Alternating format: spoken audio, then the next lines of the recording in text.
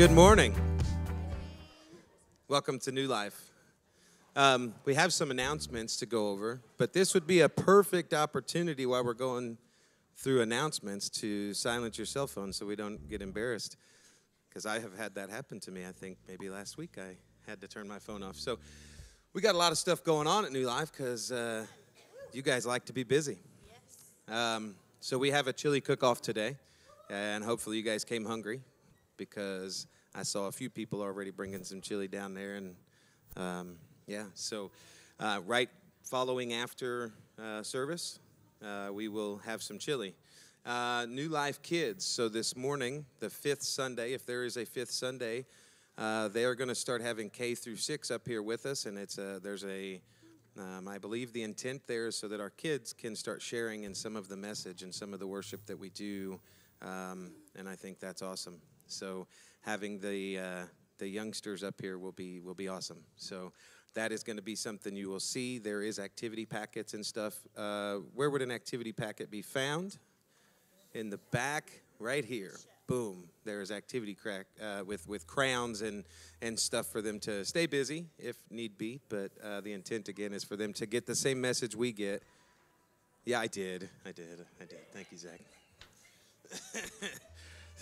Thanks for forgiving me of that. He did not.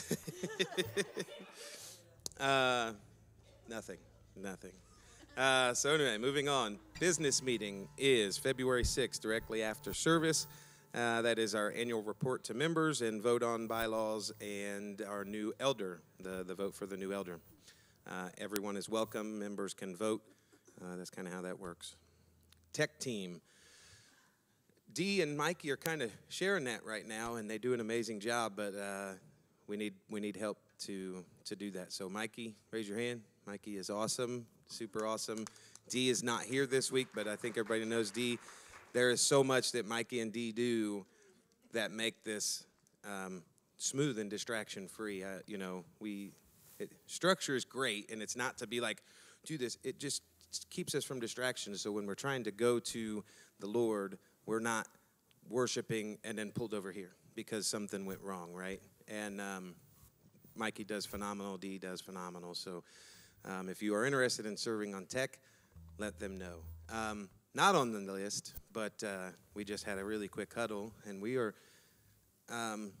piano, bass, acoustic guitar. If you know how to play piano, bass, or acoustic guitar, we would love to have you come speak with me. Or through anybody up here or that you know is on worship team. Hey, I'd like that. I do have a little bit of a process. We'll get into that. But if you're interested, talk to me.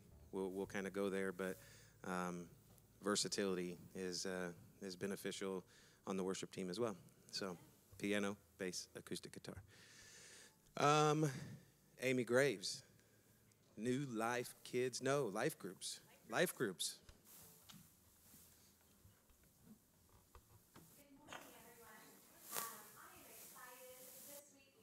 Our life groups. And so that is one of my joys, and I'm part of the team that pulls that together each semester. And so in your bulletin or the handout you each should have got a list of all of our different life groups. And I am excited to say that we have almost every day there is something, either in the mornings or in the evenings and throughout the week. So there is something for everyone. But it does start this week. And so we ask that you would please pray and ask the Lord if this is a season that he wants you to get plugged in and in what area. But we do have signups online and out in the foyer. And it just helps with knowing what books we need and what room sizes. So if that is something you're feeling like the Lord is leading you to, we ask that you sign up. And they do start this week. So if you have any questions, I will be floating around all morning and would love to answer those for you. Thanks. Awesome. You guys ready to worship? So I want to tell you a little story while you're still comfortable. So we went to see Winter Jam on Friday night, and it was amazing. And I kind of had a revelation. If anybody's seen Good Dinosaur, the night was amazing, but it was a lot of a performance. They're performing. These guys, Tornwells and Skillet, and Skillet's a heavy rock band, but all their lyrics are around Jesus. And but it's a huge performance. It's not what we do on Sunday mornings where we worship. But the amazing thing to me was how they were able to take this I mean, we were there from, I don't know, 4 o'clock until 11 o'clock, and there was just so much performance. But they took that and they bundled it into the lead singer of Skillet, bundled this 15-minute sermon, this message that was so powerful, that was so moving for the youth. This is a concert that's built around youth, that it just opened my eyes to some of the things that judgment.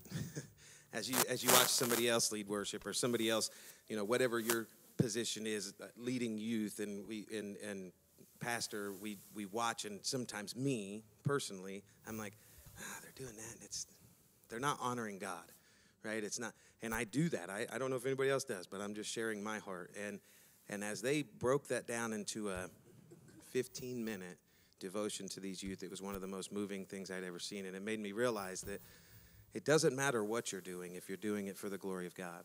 It doesn't matter how you do it and what your approach is, as long as what you're doing is rooted in Jesus Christ. And so this morning, however you worship, just let it be judgment-free and free-flowing, and just let it go, because I can promise you one thing: before we worship, we pray. And before we pray, we get into Scripture. And so a lot of this stuff comes from what God wants us to do, not what Justin or Jackie wants us to do. So I love Jesus, and everything we're about to do is for him and for his glory. And hopefully you like it, but more so, hopefully you're able to worship Jesus. Amen? Amen.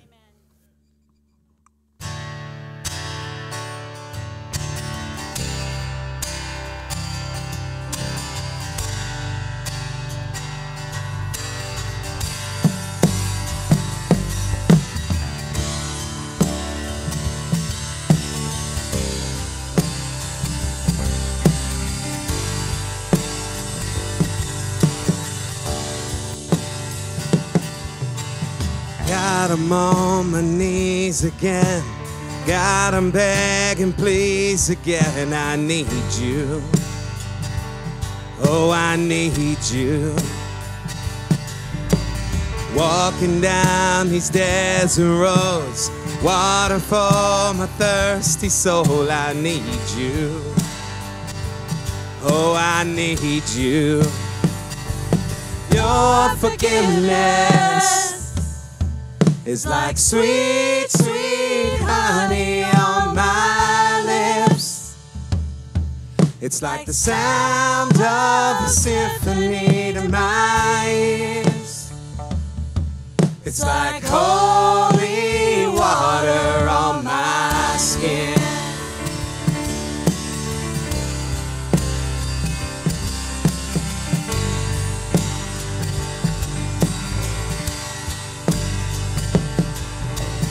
Dead man walking, slave to sin. I want to know about being born again. I need you. Oh God, I need you. So take me to the riverside. Take me under baptized. I need you. Oh God, I need you. Your forgiveness it's like sweet, sweet honey on my lips. It's like the sound of a symphony to my ears. It's like holy water on my skin.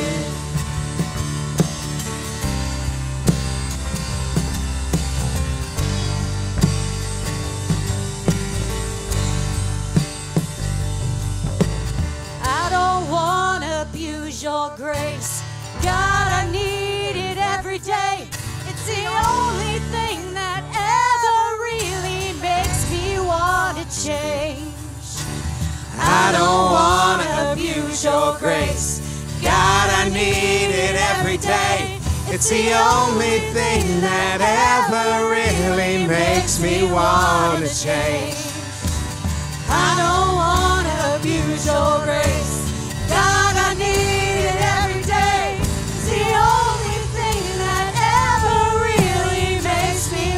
one more time. I don't want to abuse your grace.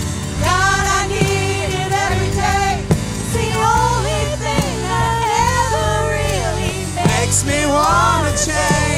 your forgiveness. It's like sweet, sweet honey on my lips. It's like the sound of a symphony to my ears. It's like holy water, your forgiveness. It's like sweet, sweet honey on my lips. It's like the sound of a symphony to my ears. It's like holy water on my skin. It's like holy water on my skin. It's like holy water.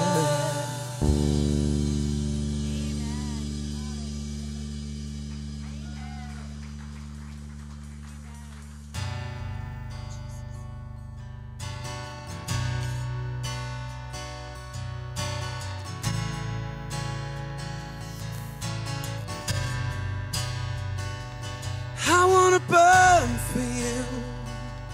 I wanna burn for you. Light me on fire, 'cause I wanna burn. I wanna burn for you. I wanna burn for you. Light me on fire, 'cause I wanna burn.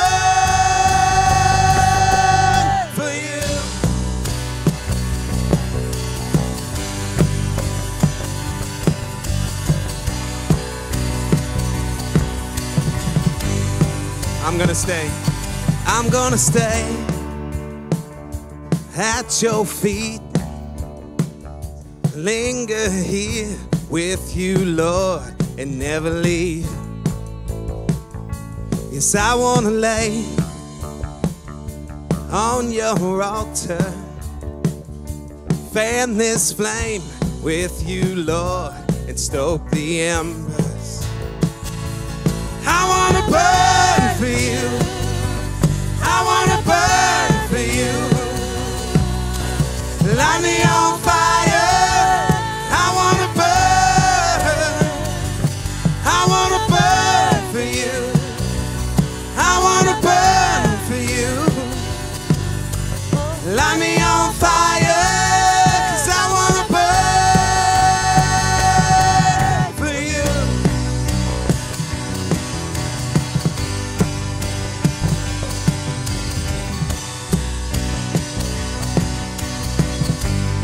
I wanna live, yes, I wanna live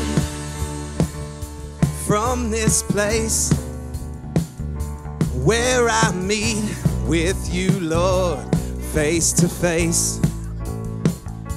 And there's no veil that can hide. This glory will never fade or ever die.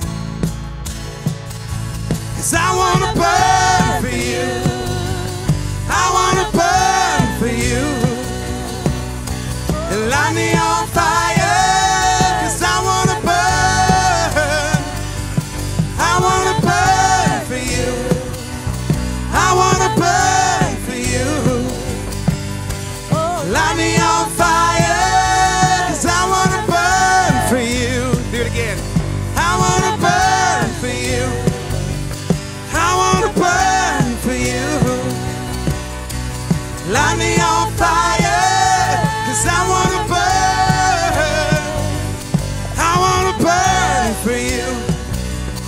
I wanna burn for you. Light me on fire, 'cause I wanna burn for you.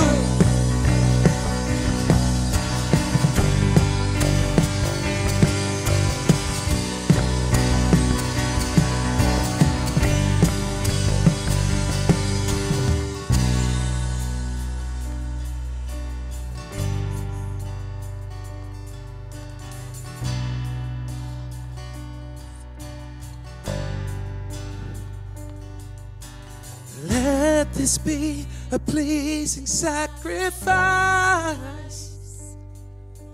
The offering I choose, it's my life. Emptied of the old and filled with you. Oh, Jesus, I want to burn for you. Keep that down. Sing it again. Let this be a pleasing sacrifice. The offering I choose, it's my life. Emptied of the old and filled with you. Let's get excited. Oh, Jesus, I want to burn for you. Let this be a pleasing sacrifice. The offering I choose, it's my life. Emptied of the old and filled with you. Oh, Jesus, I want to burn for you. For you. I want to burn for you. I want to burn for you. Light me on fire, 'cause I want to burn. I want to burn for you. I want to burn for you. Light me on fire, 'cause I want to burn for you.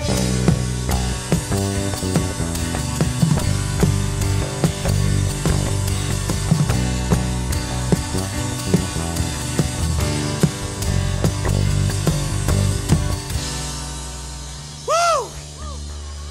God's good, man. I think every time we wake up, when we pray, we should be that on fire for God. He's amazing. He has done some pretty crazy stuff for me. I got to change this before I talk too much and get lost. I'm going to share this, and I'm going to cry, and you guys will forgive me. On Friday night at the Winter Jam, roughly 2 years ago, I was ready to end my marriage. And I wasn't living at home. And I was ready to, I actually did something that's really, I don't know, maybe you guys have done something similar. You know that the path you're walking on is wrong, and you continue to walk down it because it's easier. And you try to justify it. You try to reach out for things that make you feel like that's an okay decision. So if you know anything about my story, my dad left when I was 12. And our Zoe, you know my kids, so I don't have to tell you their age order. Zoe was 12. And I was in the exact same boat that my dad was in when I was 12. And I was making this decision to continue to walk away from my family and from my kids and from my wife. And through her prayer, not mine, through her prayer, through her stubbornness and through her willingness to forgive me no matter what I had done, our marriage was mended and brought back, and I praise Jesus this morning for that. It's better than it's ever been. Our marriage is stronger, our bond is stronger, our arguments are better, and they're more fulfilling. But on Friday night, she looked at me, and she probably thought I was crying because what's the kids thing, the sponsor kids? Oh, Compassion International was talking, and they were talking about sometimes parents have to give up their child for the love of their child because they're going to die. That child is going to die, and they have to give up their child.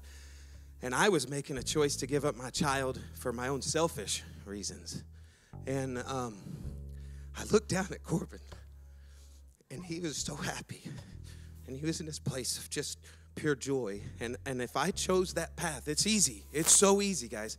The wrong path is so easy. It is so wide. The Bible says that the path to evil is so wide. And it was so easy for me to continue to make that choice. But if I made that choice, I wouldn't have been the one that lost that joy. I would have lost it. And I would have soon spiraled back into drugs and alcohol, I'm sure. But my son wouldn't have had it because I didn't have joy in my life for a long time. And I have no idea how God saved our marriage other than fervent prayer from Maya.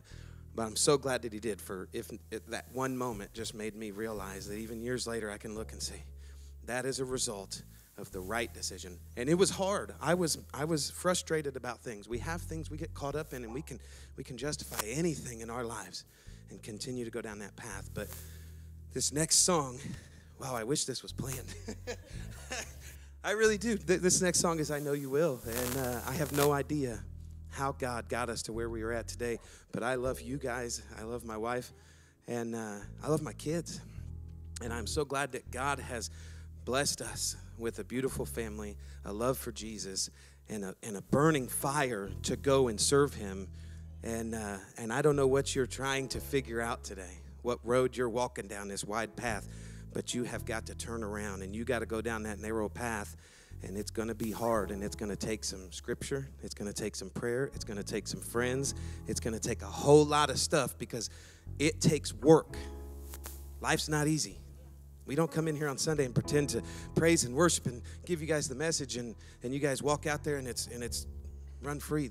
Life is hard. We try to equip you to serve in that narrow road, but it takes more than Sunday morning, guys, and as we sing this song, just let that go. Whatever it is, know you're going to walk out here today, and that wide path is closed. It's shut off. I don't know how you'll make a way, but I know you will. Amen?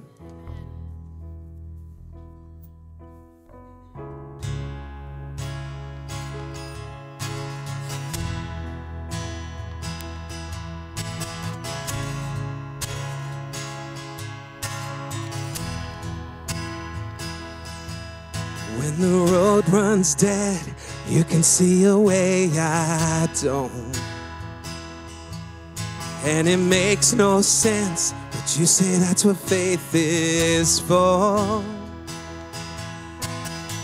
When I see your flood, you see your promise. When I see your grave, you see your door. And when I'm at my end, you see where the future starts. I don't know how you make a way, but I know you will. I don't know how you make a way, but I know you will. You've been good on every promise, from Eden to Zion, through every dead end and out of that grave. Don't know how you make a way, but I know you will. Sing that line again. I don't know how you make a way, but I know you will. When the world's on fire, it's not like you don't have a plan. When the earth gives way on this rock, your church will stand. Nothing has ever once surprised you. Nothing has ever made you flinch, and when it all shakes out, the gates of hell don't stand a chance. Amen. I don't know how you make a way, but I know you will. I don't know how you make a way, but I know you will. You've been good on every promise, from Eden to Zion, through every dead end and out of that grave. I don't know how you make a way, but I know you will. One more time. I don't know how you make a way, but I know you will.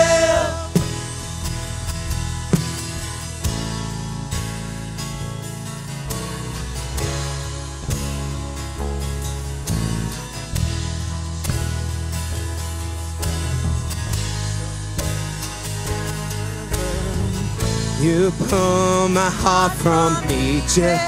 You carved a road through sea.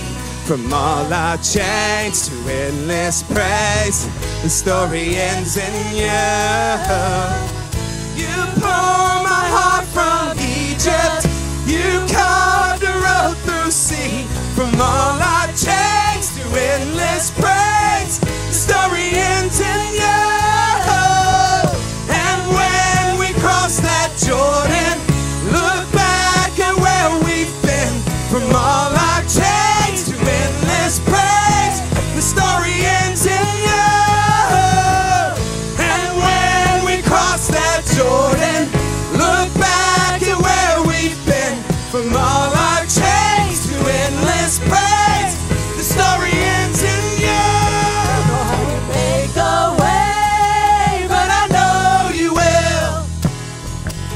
I don't know how you make a way, but I know you will. You've been good on every promise, from Eden to Zion, every dead end, and out of that grave. I don't know how you make a way, but I know you will. Don't know how you make a way, but I know you will. Can we all put our hands up? I don't know how you make a way, but I know you will. I don't know how you make a way, but I know you will. One more time. Don't know how you make a way, but I know you will.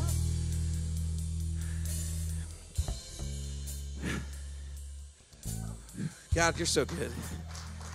Thank you for just bringing us to you. And sometimes we walk the other way, but you continue to follow. That path to turn around never moves. You continue to follow, and all we have to do is turn, boom, it's over. And we are thankful for that. You don't wait back here, so the further you move away, the longer we got to get back. It is just instantaneous, and we are so blessed. We are so honored. And we love you. Amen? Amen.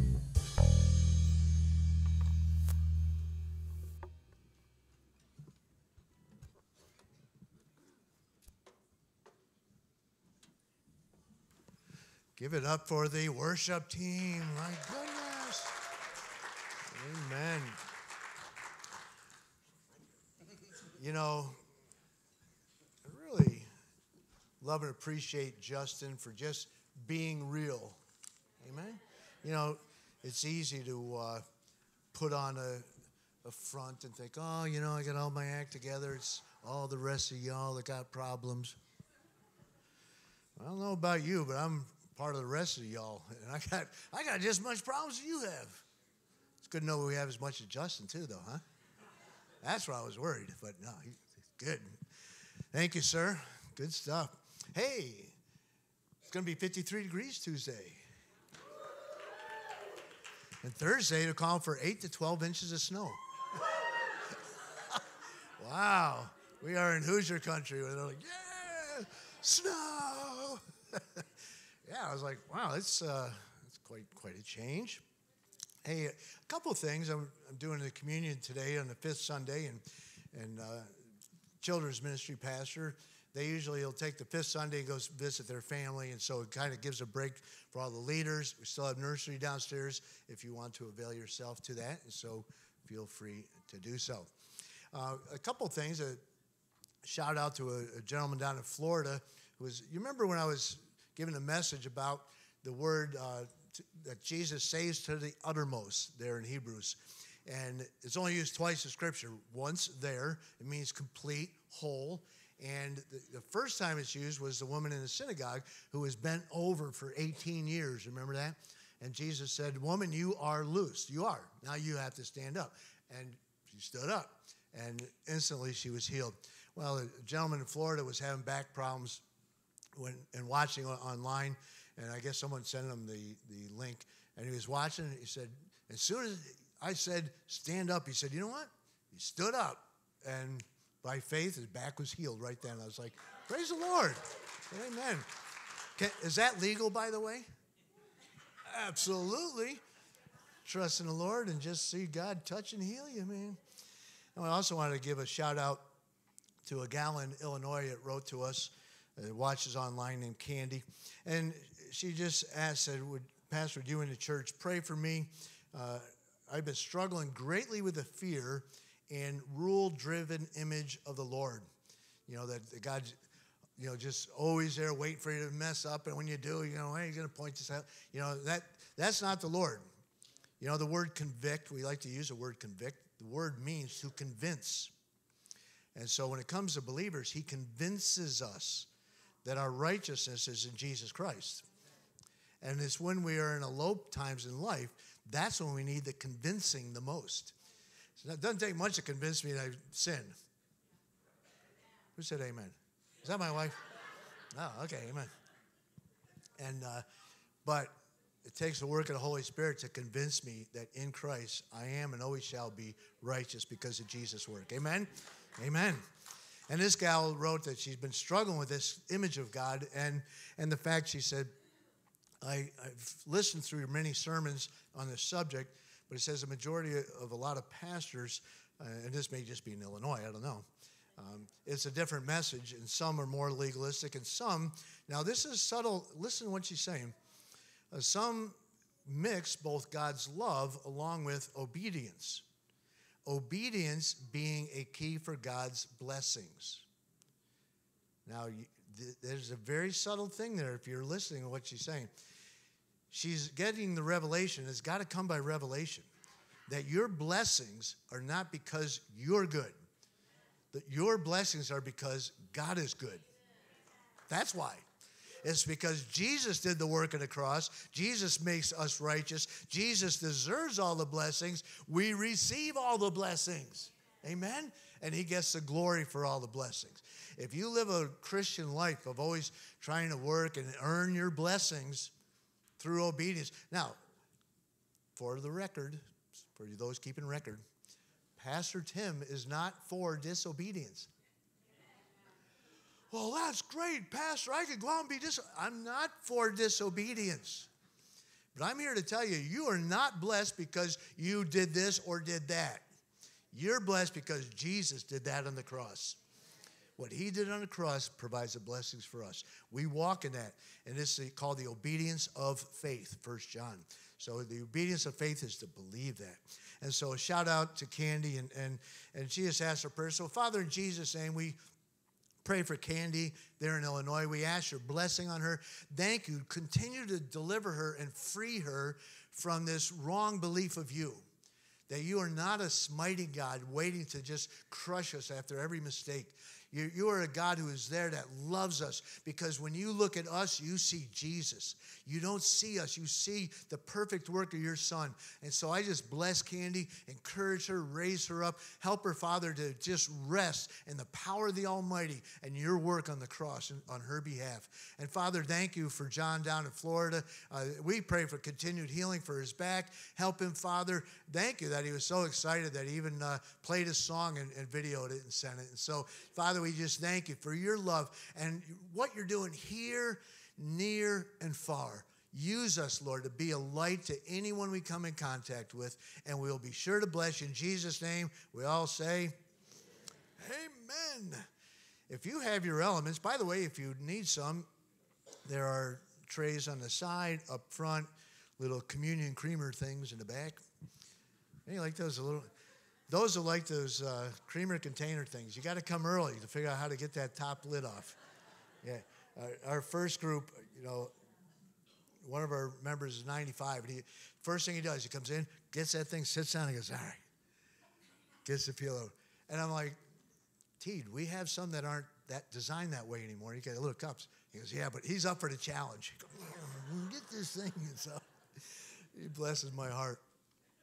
As we were about to go to communion, there's a thing of the law of first use. And what I find interesting is when we think of communion time, we have two symbols. We have bread and we have wine, in this case, grape juice.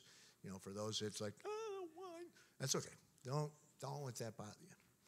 These are the two elements. They're simply elements. They're symbols of communion, common union, what brings us together. Well, do you know the first time you see the bread and the wine together is in the book of Genesis, chapter 14. We've been going through Melchizedek. Remember talking about Melchizedek? That was Christ in the Old Testament meeting with Abraham. He was a king of righteousness, king of Salem, which means complete, full, whole, perfect. The king of Salem meets Melchizedek meets Abram. He just went, do you remember the scenario, the setting? The chapter opened up, and there was 5 bad kings, and they come down and beat up on these other kingdoms. 4 bad kings. Thank you. And the 4 bad kings came and beat up on the other guys, and then 5 of the kings got together, and they went to war and said, okay, it's 5 against 4, we'll take them. And they go up, and the 4 kings outed the 5 kings. Remember that? You're like, yeah, I read it every night, Pastor. Yeah. And so here they are. the 5 kings get beat up by 4 kings, and then one of the messengers come back, all banged up and bruised, like, Abraham, oh yeah, these guys, they just beat us up, but they also took your nephew. Just thought I'd tell you. And off he goes. And do you remember what Abram did? Abram was like, what? He gathered up not soldiers, but servants. 318 of his servants. Remember, we know the number because it's my wife's birthday, 318. 318 servants, and what do? The servants, not 5 kings and their soldiers, 318 servants go and they beat up the 4 bad kings. Wouldn't that be awesome? Like, I would love to have seen that. God gave them the victory. And now they're marching back from that battle. And Melchizedek will go down and join Abram in the valley of what we know, Kidron Valley. Here's what he says. Then Melchizedek, king of Salem, remember, peace, perfect completion, wholeness, brought out bread and wine. He was the priest of God Most High, and he blessed him, Abram. Blessed be Abram of God Most High, possessor of heaven and earth. Blessed be God Most High, who has delivered your enemies into your hand. You see, under Melchizedek is blessings, blessings, blessings. He never pronounces curses. He pronounces blessings to Abram. But what I want to point out, in the midst of sharing the wine and the bread with Abram, this time of communion, right after a wonderful victory, there were 2 interesting things that you want to catch in that text. The verse just before it, it said, the king of Sodom went out to meet him at the valley, the Kidron Valley. The king of Sodom, his name in our chapter there, verse 2, is Bera, B-E-R-A. Bera, however you want to pronounce it. B-E-R-A. His name means son of evil. That's what Bera means, son of evil. He was there when Melchizedek came out to meet Abram. After they had this time of communion, immediately after, and the king of Sodom, son of evil, said to Abram, give me the persons and take all the goods for yourself. And Abram said, not so, lest everyone, or you tell everyone else that Bera made me rich. He says, I give everything to you. So he knew what this guy would do. If I kept anything back, I know that you will use it for evil and tell everybody that I'm your mercenary. You hired me, made me rich, and that's why we went and beat up those guys. And so I see the son of evil there, and you see it's in the Kidron Valley, which the Jewish word is Kadar, Q-A-D-A-R, which means darkness. So isn't it interesting? We think, what a beautiful picture of Melchizedek and having the bread and the wine, a time of communion with Abram and worshiping God and the God Most High, and Abraham's been blessed by the God Most High. And right after the victory, but here's what I want to point out. You may be in a dark valley. They were in a dark valley, but they were the light in that dark valley. You may just be coming off of a victory, great success. But here's what one thing I learned this week. The greatest enemy of success is success. Because you've had the success, you're like, oh, everything's fine. But on the heels of success, the son of evil showed right up. And there was a temptation following this time of communion. So I'm here to tell you, if you may be going through a dark valley, you may have temptations coming your way, but I'm here to tell you that Jesus wants to have a time of communion with you. He wants you to know you are blessed no matter what is happening around you, no matter who's waiting to talk to you afterwards, in your heart and spirit, no matter how dark your valley is, you are in a place of blessing if you are in the place of Jesus. Amen? So it's like, yeah. So being that we are in a place of blessing, here's what Jesus said. The night he was what? Betrayed. Betrayed. See, I'm half Italian probably because I talk with my hands. So, evil was present, son of evil right there present. He took bread and he thanked. He said, thank you, Father. So, Lord, we thank you for our Lord Jesus allowing his body to be beaten and bruised for us. Father, thank you that you sent the Lamb of God, inspected to be perfect and inspected by all around him and found no fault in him. Thank you that you are the perfect substitute for us.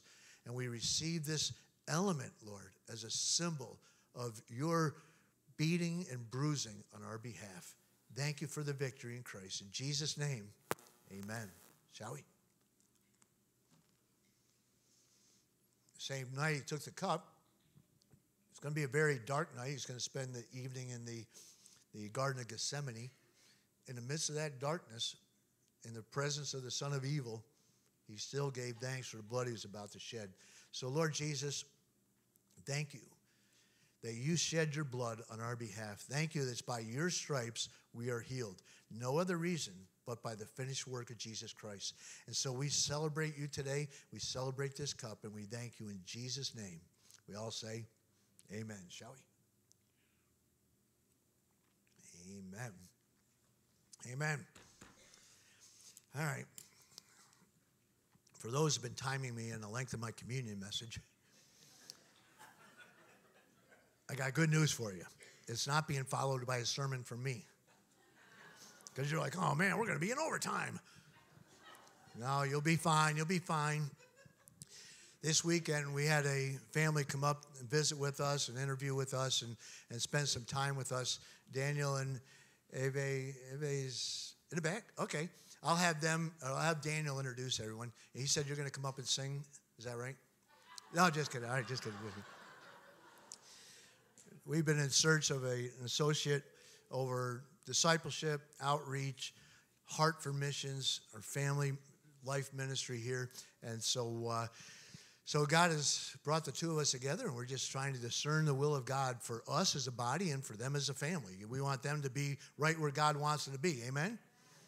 And we want to be right where God wants us to be. And so we've enjoyed our time. It's been a blessing to have Daniel with us over the weekend, and he's going to come share the word with you. Now, a couple things. You're not allowed to say amen more than you say it when I'm preaching. No, just kidding, just kidding. Anyways, Daniel, you come. What's that? Oh, yeah. If you want to say amen, you just hold like you're holding up a sign. Got it. That's all you got to do. Let's rehearse. Wow. Wow. Wow. No, that's no longer the sign. It's no longer the sign. Wow. You got true followers right here, huh? Well, it is a pleasure. It is an honor to be here with my family. You have to know that we love Columbus. Columbus, Indiana has a very special place in our heart for many reasons. Of the many things, is the first place here in the United States that the Lord brought us to serve together with my family. When we first came, we were only 4, my wife and my 2 oldest Honduran kids, Harrison Daniel. I think he's serving down there with the kids. I don't know how. I love it that you have allowed him to be there. So I'm nervous for him and for the church as well. Because being a pastor, there's a lot of liability that goes on over there. But I'm hoping, and not just that, he is with his good fellas, Micah and Zach. I won't say anything more. And we came here we were 4, and then the Lord blessed us here and gave me a little hoosier. Isaac, my 30-year-old boy, was born here in Columbus Hospital right here. So God blessed me with that. So every time we will always, regardless of what the Lord does for my family and for this church, we will always be coming back to Columbus. It is my 3rd son's hometown. So we have to bring him here and get him to know the architecture of this town and eat the moose chocolate, for crying out loud, and go to Zigzag. There you go. So see, English is not my first language. So yeah, I call it Swansig, not whatever y'all call it. But my family understand it. And then the Lord moved us to Dallas and gave me a beautiful little girl that was born in Dallas. So I had 2 Honduran boys and 2 American. So the Lord has been tremendously graced. I really thank the pastor, Pastor Tim, and his wife, Jerry, for allowing us to be with them, get to know you. It's been wonderful to be back in Columbus and get to know many of you already in several meetings. But also, number 2, Columbus has a special place because he gave us family. He gave me faith family. Many of them are here that are really, really close to our hearts. I have my parents from Indiana. I got my Papa Bear and my Mama Bear and their family here that they're so close to us. I have Miss Joyce, Coach Gary Robertson, that every time we are here in Columbus, we have to see them. If I don't see them, I'll be punished, literally. I have the Dement family that, we minister together, and it makes me so thankful to see you serving right here and almost getting married. Oh my goodness, I'm getting old. And getting to know many of you, the Dements, the Allen family, Lindsay that grew up in our children's ministry, and it's just so nice to see all of you again. But I did not come to talk about this. I always put my clock so that I don't pass as a good pastor. I don't know if you're a pastor, though. Oh no, he passed. Oh my goodness gracious. Oh man. I truly believe, well, before I tell you what I truly believe, let's bow our heads and let's pray so that we ask for God, we ask God for His guidance. So let's pray together. Heavenly and gracious Father, we thank you for your Son, Jesus Christ. We thank you for your word. Thank you for the Holy Spirit that lives within us, that it convinces, like Pastor said this morning, it convicts us to come to your word and illuminates us to see your truth. Your truth. Speak to each one of us this morning. Encourage us, comfort us if we need us, and just draw us closer to you, to your character, to your love, to your grace, so that we individually, as family, as a church, we can display your love, your grace, your mercy to those that don't know it. I pray all these in Jesus' name, and everyone says, so I truly believe that everyone has really moments. And by that I mean that we have those moments where when you say something, you go, really? I have many of them. Some of them are fading away because, it used to be where I could say, they would ask me, instead they would say, oh, Daniel, how old are you? So, I could go, and now I say the truth, of course. I'm about to turn 42 years old. Thank you. Yeah, this is the part where I don't do a sign, but you participate with me. Yes, and people would go, really? Yeah, it used to be where they could tell me that, oh yeah, you look like 20-ish. I'd be, amen to that, But nowadays, that's fading away. I'm getting wrinkled and I'm getting darker. My hair is falling off more often. So, that's one of them. The second one is that they would ask me, how is it? So are you married? And I would go, yes. So people would go, yes. How is it that you, with that big nose, with those teeth, with those baggy eyes, thin guy, have such a wonderful and beautiful woman? My wife is sitting right there. Would you please stand, darling? See? So I tell people, that is grace. Undeserved gift. I don't deserve her at all. And she puts up with this sinful man over here. So it's like one of those really moments. And then they see my kids. And when they see my kids, you have to understand this. When I'm picking up my kids at a park or at a playground, and they see that my kids are crying, they think I'm kidnapping them. Because I'm Hispanic. And then, I go, no, that's my wife. Oh, okay. What happened here? So they go, are those your kids? Yes, they are. So they go, really? Yeah, they are my kids, Gladly, they all look like their mom. None of them look like me. So I praise God for that. And then they ask me, here in the States, they ask me, Daniel, what is it that you do? So I tell them, because they think that no negative connotation on this, please understand. They think that I paint houses or mow yards, you know, or drive something or build something. None of the above. I'm useless at the construction. My wife actually is the builder in the house. I need help to change a light bulb. Literally. I am that useless. I'm opening up my heart. And then no construction at all. I'm one of those that I learned in Argentina that I'm the guy that, can you get me that? Can you go get me a hammer? Can you hold the ladder? That's me. That's me. You know? So and so when they ask me, so what is it that you do? And I tell them, well, I'm a pastor. So they go, really? Oh, you pastor a Hispanic church. And I go, no, I pastor in an American church. So they go, really? And I go, yeah, I mean, those elders and those deacons must be crazy. And I tell them that every Sunday morning. You guys have no clue. Why is it? Oh, but you're a youth pastor. I go, no, I'm either the associate pastor or a missions pastor or a teaching pastor. And in Honduras, I was the leading pastor of a church. So they go, really?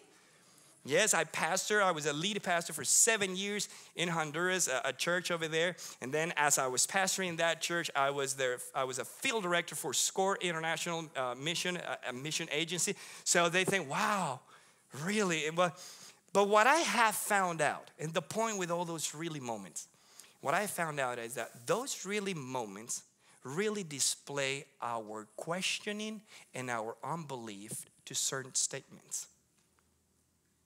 So that's why we go, really? Because down deep, we don't really believe that what's being said. And let me tell you, brothers and sisters, that is very similar when we come to God's word. Because we read passages, well-known passages, as Matthew 28, verses 16 through 20. The Bible says that the 11 disciples went to Galilee as Jesus had directed them. And then verse 16 explicitly says, and when they saw him, Jesus, resurrected, Matthew records, they worshiped him, but some doubted. Some went, really? The one that had just died, it's alive again? Not just that, but immediately Matthew records and says in verse 18 that Jesus came and said to them, all authority in heaven and on earth has been given to me. Verse 19, go, therefore, and make disciples of all nations, and baptizing them in the name of the Father and of the Son and of the Holy Spirit, teaching them to observe all that I have commanded you, and behold, I am with you always to the end of the age. And then we go, really? Is that for me? That's for them. That's for those. That's for the leaders. Let me tell you, brothers and sisters, that's for me. That's for you. For each one of us. So I believe, and the message that the Lord has put in my heart for the church this morning is to get rid of those really moments in our faith and become what I see in the New Testament. What is it to look like to be a church for today? For now, you and I know that not only this country, but the world is going through a chaotic moment in history. Relativism has become the opportunity for every human being, including Christians, to stand and hold more our opinion and preference rather than sustaining and proclaiming the Bible, the truth. You and I have an opinion. You and I have a preference. And I always love to come to the word with this sense. If you see me right here, or if you see me, I don't know this, what's the name of this road? 45. Or if you see me right there on 46. Yeah, I used to be a Hoosier. When you see me right there on 46, coming from Columbus, or you're going from Nashville to Columbus, and you see me right there on 46, just standing and making all these, signs, and you're driving by, each one of the people that are passing by will have your own interpretation of what I'm trying to communicate. Some of you may think, oh, he's Hispanic, you just let him go back to the border. Yeah, he's just... Some of you may, say, he's trying to say something. I just don't know what. Some of you might think, well, he's crazy. Some of you might be even deeper and look at my signs and say, well, he's probably in need of something. And so forth. So the point is that each one of you will filter that, and you will make an interpretation of it considering what you're seeing. But the best and the closest interpretation you can get is if you stop the car, you get down, and you ask the crazy Hispanic, hey dude, what's up? Do you need something? I may not. So your interpretation may have been good, accurate. So when we come to God's word, it's sometimes, many times like that. We come to it thinking, oh, I think he's saying that. No. I think he's saying that. No. And then we all have these filters. I believe that, the Holy Spirit spoke to Paul and made him write the first letter of Thessalonica. So it's my job and your job to come and ask Paul, what do you mean, Paul? What do you mean by that? And not make myself. But relativism lately has made us believe that we are entitled to just come up with our own interpretations of it. In the name, many times, of using, God. But we have to look at it as a whole. So that has shifted and has made us more confused to be a church for today. For today. To reach out this young fellow, these millennials, and all this generation X, G, G, W, F, F, F, B, N, A, B, C, D, F. And the many more there are to come. So is it possible for New Life Church here in Brown County, Nashville, Indiana, to be a church for today? Yes. Yes. So today I got 2 points, and if you have an outline over there, let me just walk you through it as we go to this. And it's about the church of Thessalonica. It's a church that started, the beginning of the church, it's narrated in the book of Acts, in one of the mission trips of Paul. So Luke records as he's writing a second volume, that's the book of Acts, to his good friend Theophilus. And he's writing to him. You gotta keep that in mind as we read the letter. So he's writing to Theophilus to make him known what happened after Jesus resurrected. That he makes that clear in Acts chapter 1. And then when you get to Acts chapter 17, verses 1 through 9, you and I read the account, the narrative of how the church was started. So the church was started, and let's read God's word. It says, Acts 17, chapter 17, verses 1 on. Now, when they had passed through Amphipolis and Apollonia, they came to Thessalonica, where there was a synagogue of the Jews. And Paul went in, and as was his custom, and on 3 Sabbath days, he reasoned with them from the scriptures. So the question that I asked Paul, what did you reason about? Verse 3, Luke says, explaining and providing that it was necessary for the Christ to suffer and to rise from the dead, and saying, this Jesus, whom I proclaim to you, is the Christ.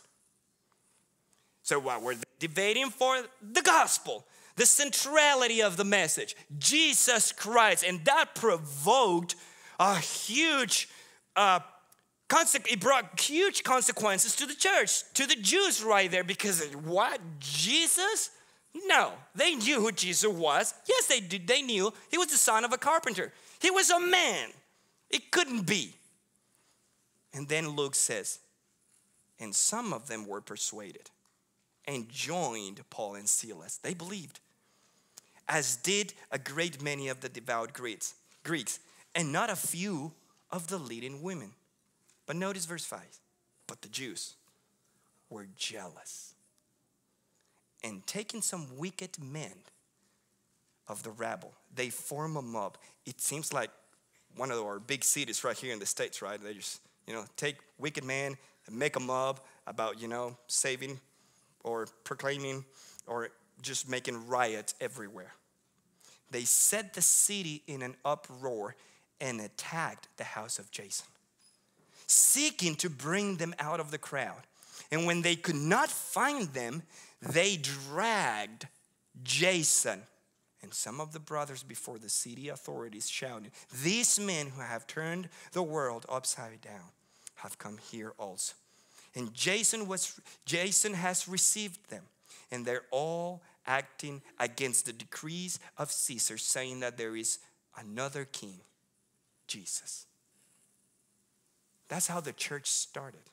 Years later, Paul, guided by the Holy Spirit, writes a letter to the people that started right there. Is the letter to the Thessalonians. So go back quickly with me to 1 Thessalonians chapter 1, verses 1 through 10.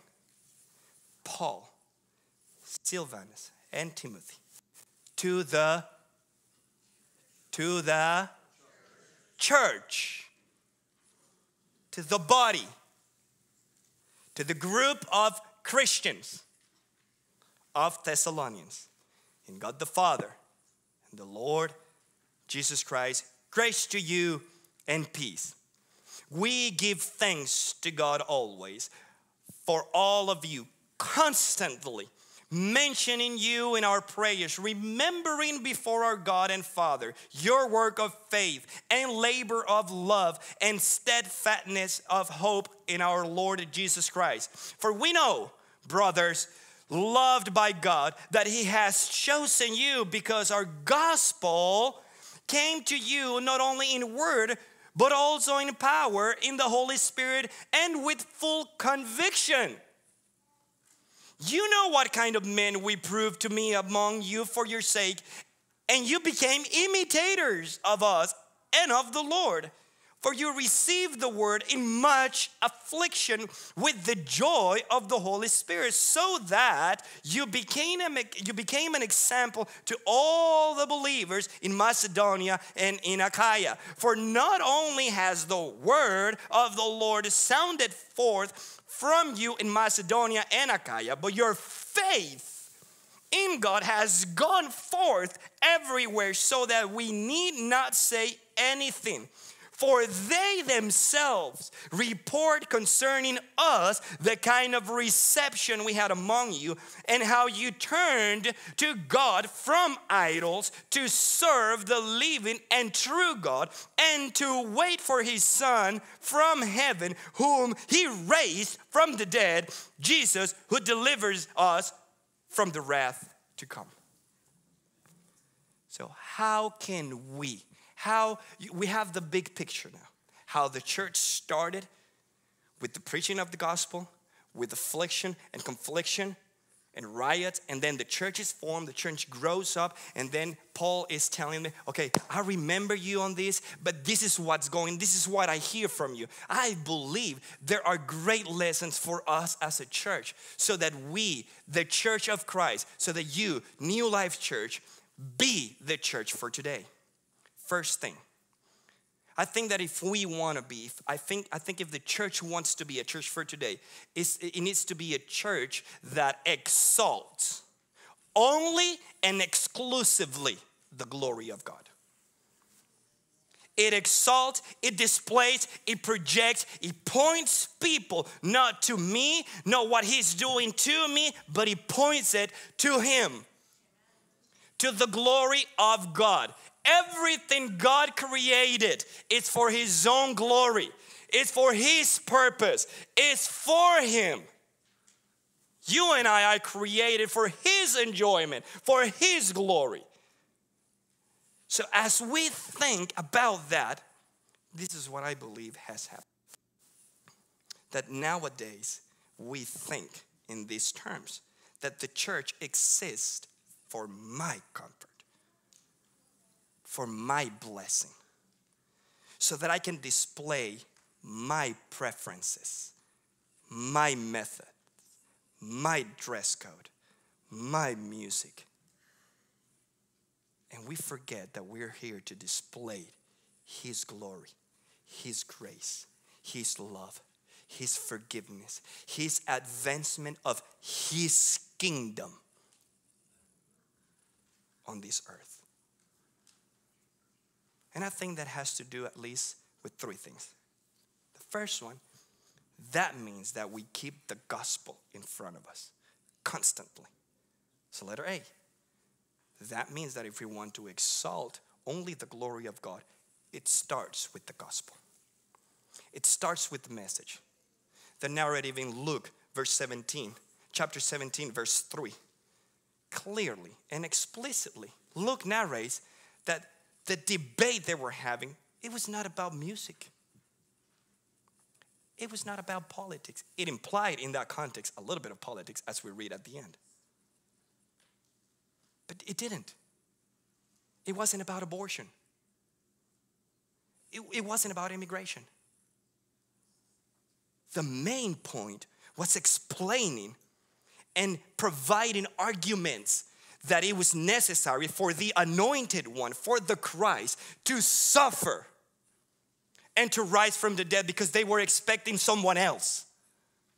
Because the Jews were expecting a king, a deliverer. No one was expecting a king, a Messiah that had to suffer.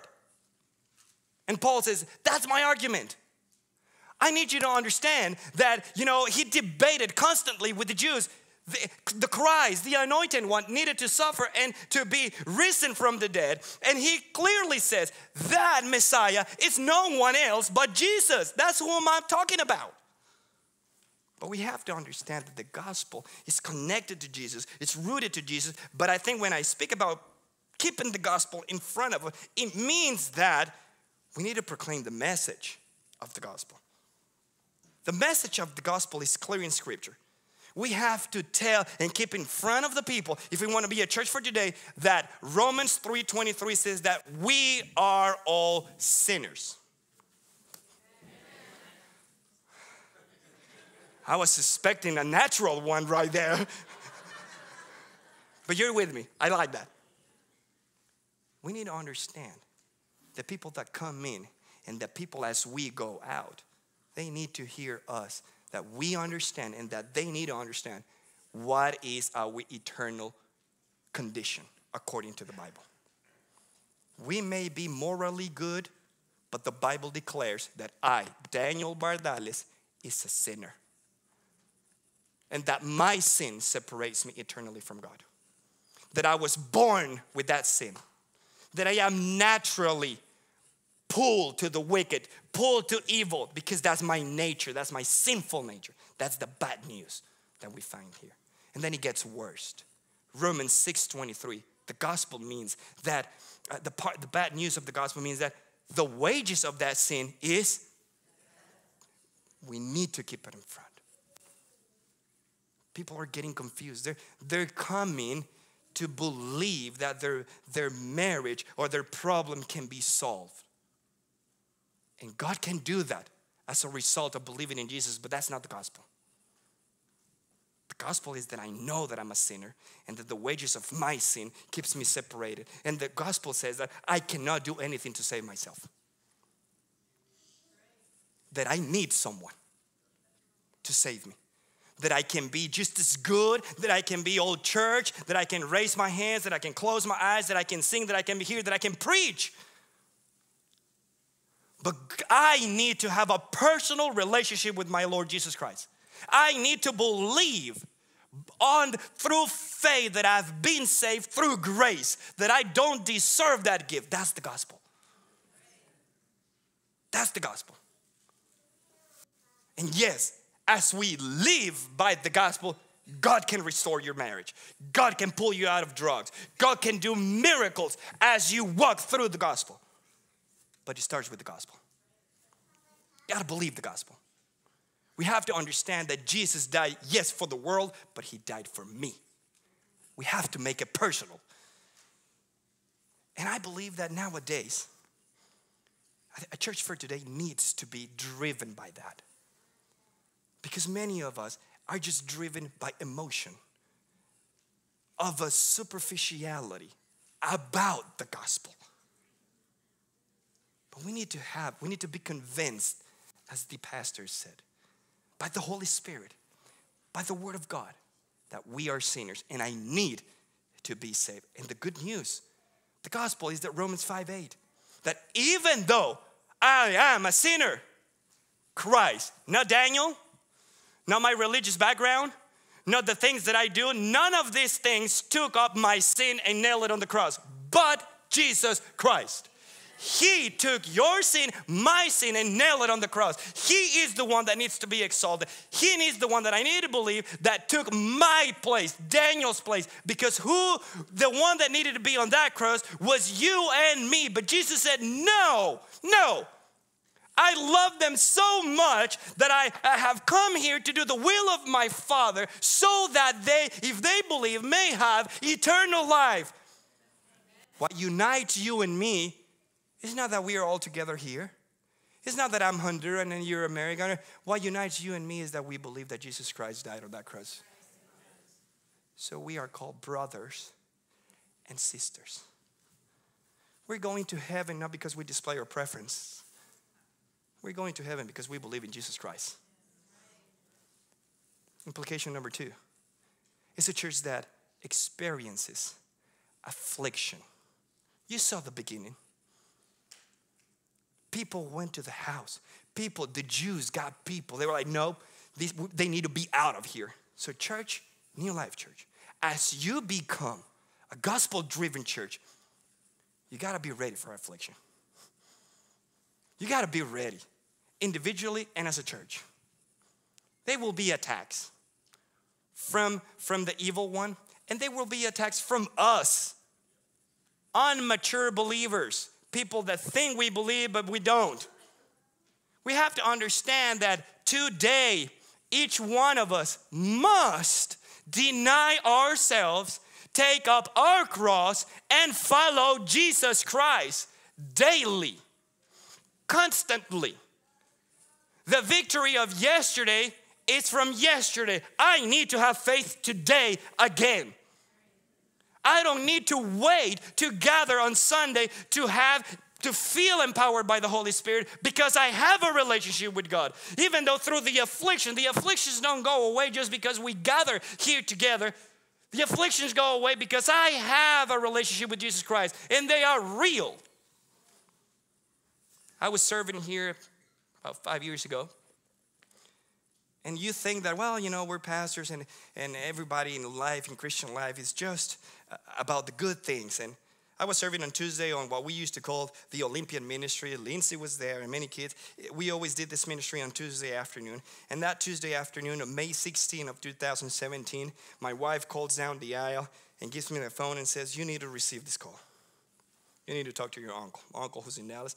So I got the call and my uncle told me, your dad is dead. He's been assassinated in Honduras. And since I've learned to be authentic, like Justin was saying over here, no spirituality in all these. I went to a room and I cried and I cried and I cried. I cried. I told my uncle, I can't believe it. No, it's not true. And then I heard, this is how I know it was not the Holy Spirit. I saw Mickey from Rocky Balboa. I'm a huge Rocky Balboa fan.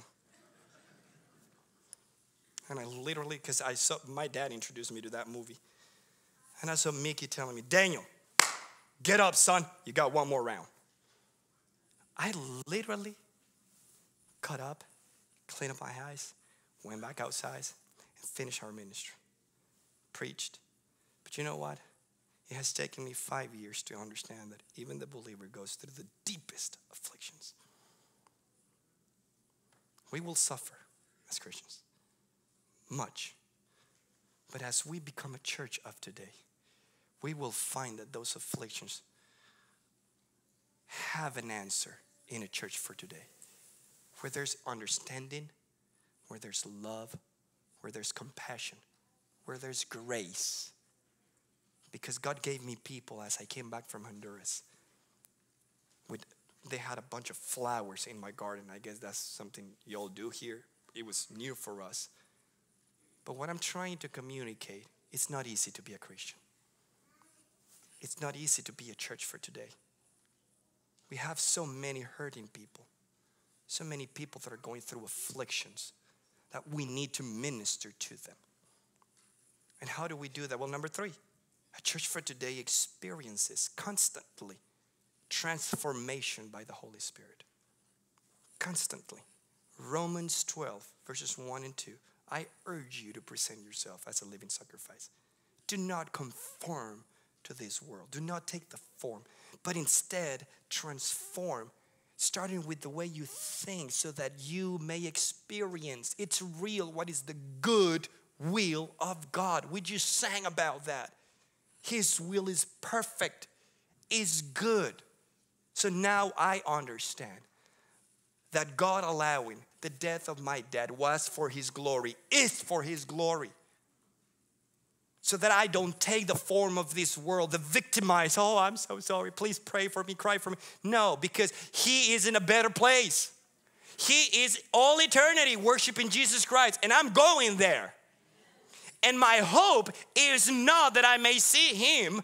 My hope is that I see Jesus right there. I won't have time to look for my dad. I may see Him. But my comfort now is that the transformation of the Holy Spirit that happens right here in the book, church of today has taught me. Verses 1-5 of 1 Thessalonians. Because of our gospel came to you not only in word, but also in power. And in the Holy Spirit with full convincing of who He really is. And as he begins the letter, he says, he mentions it and he remembers God, verse 3, he remembers them before God because of their work of faith and labor and steadfastness of hope in the Lord Jesus Christ. Of course we can be a church for today because we know our destiny. And number 2, a church for today is not only a church that exalts the glory of God by keeping the gospel and knowing that we will experience affliction and experiencing constantly transformation. But number 2, it's a church for today that has a global impact. Global impact. If you read the book of Acts, starting from chapter 8 on, you will notice the life-changing style of these early Christians, how they went out, being persecuted, afflictions, being transformed, but presenting the gospel as they went. As they were going out, serving fully for a better cause. That means for you and me that the church for today must be of a global impact. We have to think about the eternity of all these ones that don't know Jesus, not only in our county, not only in our surroundings, but again, Matthew 28 says, go therefore and make disciples of all. Some of you are still with me. Go therefore and make disciples to all nations, all ethnicities. So don't let that, when you meet for assembly, for family meetings, for mission committee, don't let that be a, really? Do we have to? Do we have to think about going out there to these other countries, to Honduras, which is the first most violent country in the world? More than Iraq. I think we went back to number 4, but still to Honduras, where these 2 little Hondurans have a little school for underprivileged kids. And really? We got to go there? We got to think about that? We got to pray about that? If we want to be a church for today, we must have a global impact vision.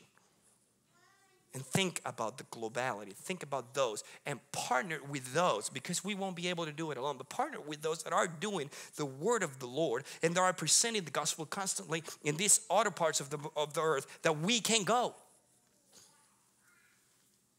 How do we do that? Well, first of all, we do that by reproducing Christ followers. That implies discipleship.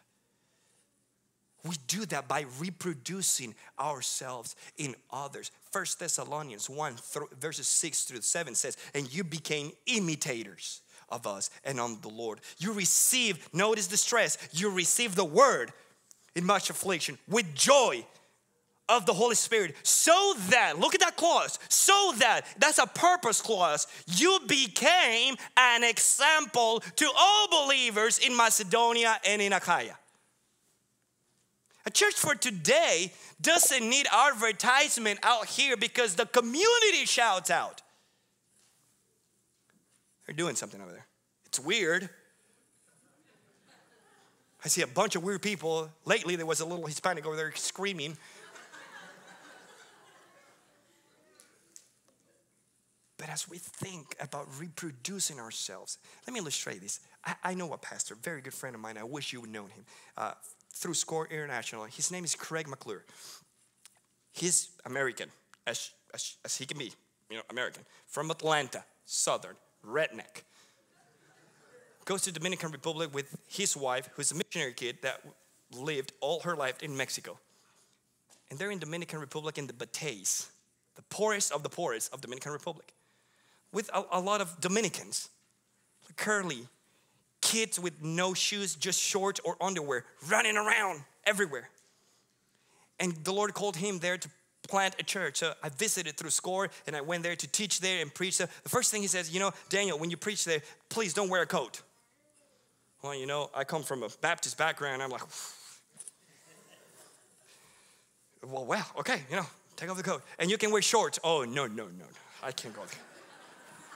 I need freedom there. I need you to pray for me that. I need you to lay hands on me for that. I don't know if I can do it. And if you have flip-flops, you can do flip-flops. Oh, all of you are condemned now. Preaching in flip-flops. Anyways, I stood there, and when I saw that church singing Amazing Grace in a merengue style, I was like, wow. It opened up my eyes. Mission trips do that. So you see the global impact. So you see that my preference here at home, it talks about my preference than God himself. So we become a church for today as we reproduce Christ, true Christ followers that are willing to lead and let their life on the ground for the cause of the gospel. As we reproduce young fellas that are willing to sacrifice time and talents and resources for the sake of the gospel. As we see young couples looking at their marriage and saying, yes, we need to reproduce in our kids a true faith that they go to church, not because I go to church, but because they have a relationship with the Lord. So that my grandkids can also grow knowing the God that I worship and serve the God that I serve. As we reproduce, as they become example for the believers. But not only that, not only we reproduce Christ followers, but it's a church that goes out, not just comes in. My prayer for New Life is that you get as excited when you come Sunday as you go out through Monday through Friday out there. Have you noticed that when we get adjusted and very comfort with a Christian life, we come Sunday and it's a full blown here. But as we go from Monday to Friday, it seems like I need to be here because I can get that over there. When a church for today becomes a church for today is a church that has understood that we gather here for encouragement so that we go out there ready on the trenches, whether it be your elementary school, whether it be your high school, whether it be your university campus, whether it be your job, whether it be your home, whether it be your neighbor, you are on a mission. Whether it be like taking your next business trip somewhere out there into the domestic area, so you're taking the gospel, someone will be sitting right there to you. And you just need to press the right button. What do you think about the president right now? Oof. You may either agree or disagree, but you have an opportunity to speak about the gospel. I'm not saying do that so that you can tick them off. I'm saying look for opportunities. Because our Church for Today teaches its members to think about globally, not just inwardly. And we just read it on verses 6 through 5 and 6. And then 1 Thessalonians verses 7 to 8. So that you became an example to all believers in Macedonia and in Achaia. And notice verse 8. For not only has the word of the Lord sounded forth like an echo. That's the Greek word right there. From you in Macedonia and Achaia. But your faith has gone forth everywhere, so that, Paul says, I don't have to say anything in those areas, because you guys are resounding constantly over there in all this area about the gospel, about the transformation that Jesus does. Amen. How do we do that together? Number one, we do that by serving others. And I must say that in this church, I've noticed how you guys serve unconditionally, and I praise God for that. And I urge you in a loving way to continue doing that. Verses 9 of Thessalonians says that these Christians turned their ways to God from idols, and you're serving. So we serve one another. And as you heard, there are bulletins that we as pastors do. There are places. I encourage you, I commend you, I exhort you in a loving way. Find a way to serve. There are always needs in church. It's one of those places, the Church of Jesus Christ shouldn't have need for servants. I urge you, we become a church for today when there is where we need to be, like in the Old Testament, like Moses saying, stop, don't bring any more for the temple. Stop it. There should be here, we want to announce that no, there's no places right here. We got to wait for, the next following 3 months so that a slot is open so that you can come and serve, because we're full. Right now, we got no space. And as Pastor says, I've learned this week, if there's no space, you got the burn?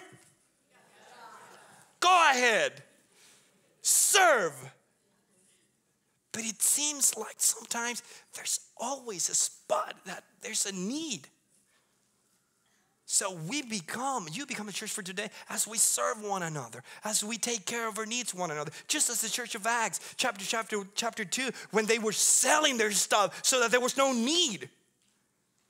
They had things in common. And lastly, by testifying about Jesus' return. We don't know when he's coming. You may read, you may find prophets nowadays, you may find people that may know, we find hints. You may look at the eschatological clock on Israel. We may have differences in our eschatological theology. The bottom line, we just don't know when Jesus is coming back. What we know at the end of the day is that for sure he's coming. For sure he's coming. Undoubtedly, he is coming for his church. And if you want to be a church for today, we need to be that up front. The King of Kings, the Creator, the second person of the Trinity is coming back. Is coming back for you and for me. That's my hope. So, as you think about this week and about what this year has for you, I always ask at the end of the sermon today in my first hour, do you know how many Hondurans we can fit in a car?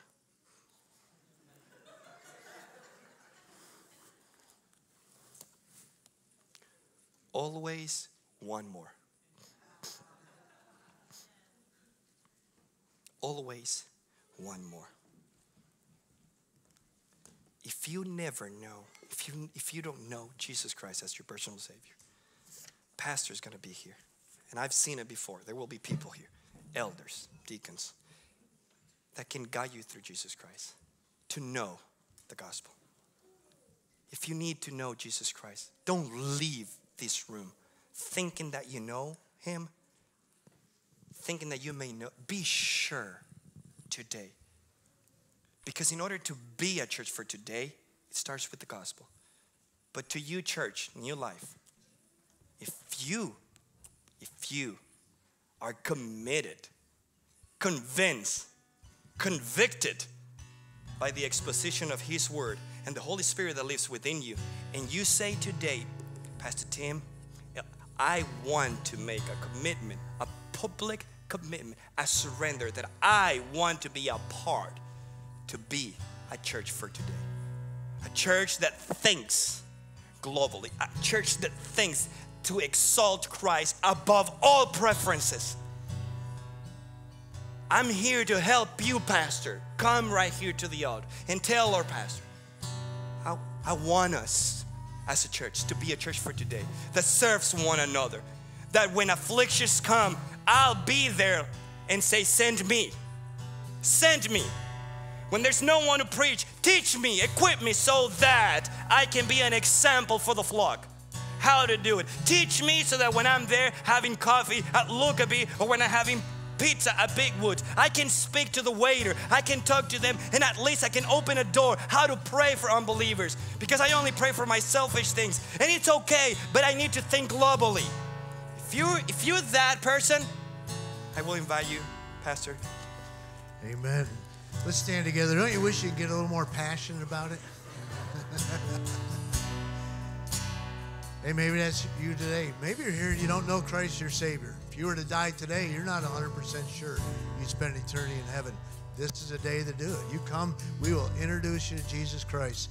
Wherever your need is, maybe you're here and say, today's my day. I am here to commit myself fresh and new to serving and spreading the gospel. The invitation's open. Elders will be here to pray for you. Others will. You come. You come.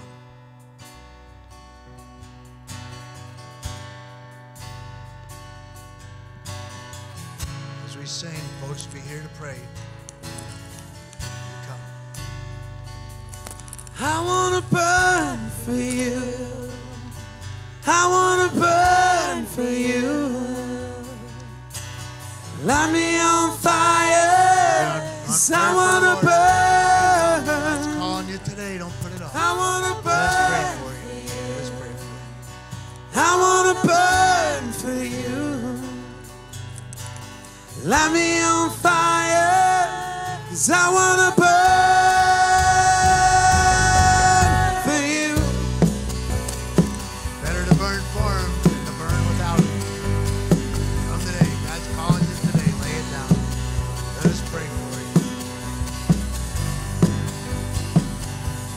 I'm gonna stay at your feet, linger here with you, you just need to lay a burden down. Whatever that need is, you come today. You come. Yes, I wanna lay on your altar, fan this flame with you, Lord, and stoke the embers. I wanna burn for you. I wanna burn for you. Light me on fire, 'cause I wanna burn. I wanna burn for you. I wanna burn for you. Light me on fire, 'cause I wanna burn.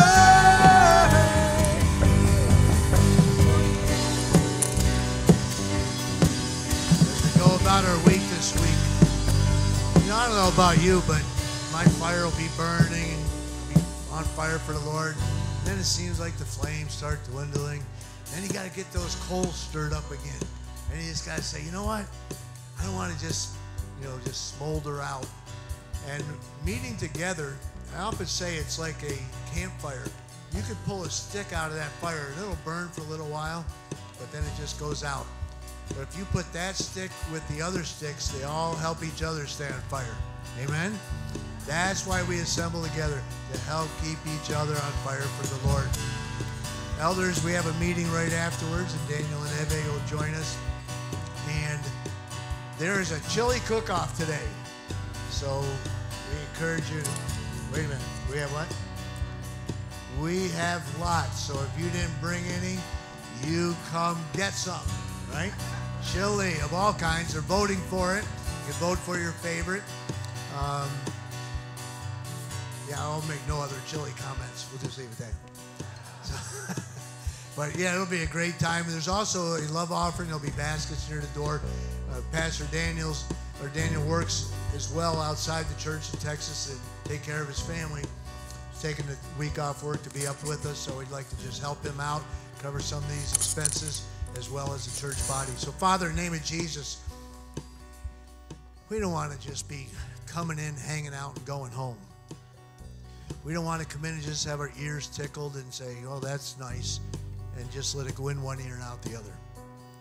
But, Father, we have a world around us that is dying. They're perishing. They're acting crazy. They're on that highway to hell, and they don't even know it.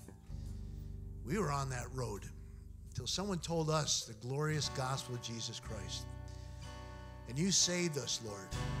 And you didn't save us to just sit and be idle.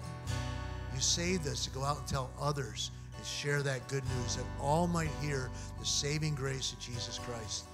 Father, help us to be about your business, occupied until you come. Help us to get out in the highways and hedgerows and compel them to come in, that your house might be full. This was your desire for us, and to pray that the Lord of the harvest will send forth laborers into his harvest field. So today, Father, we pray for laborers, and we pray that we would be those laborers to get out there and share the good, the great news. The news is almost too good to be true, but it is true.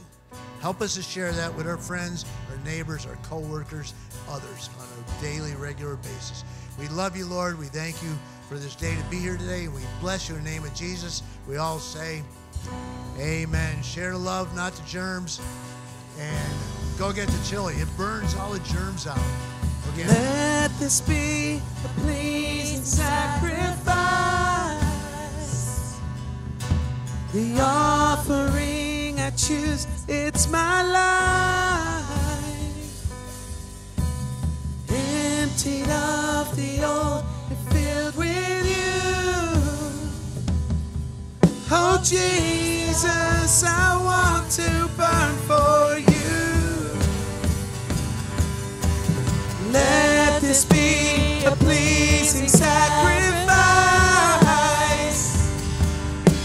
The offering I choose, it's my life. Emptied of the old, filled with you. Oh Jesus, I want to burn for you. For you.